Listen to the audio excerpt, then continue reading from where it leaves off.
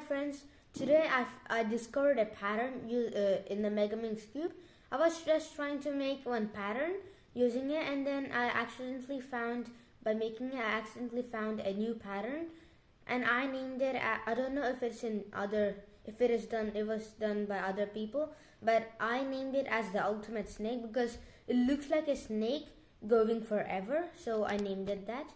And I'm gonna show you how the pattern looks like after making it.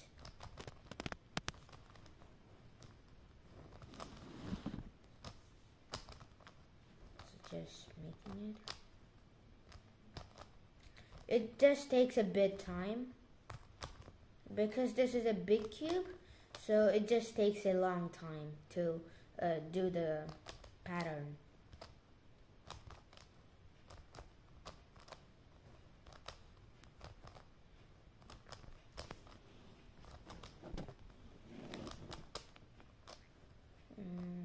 Almost done. Yeah, here we go. We're done with the pattern, and see, if you observe, it goes like an ultimate snake.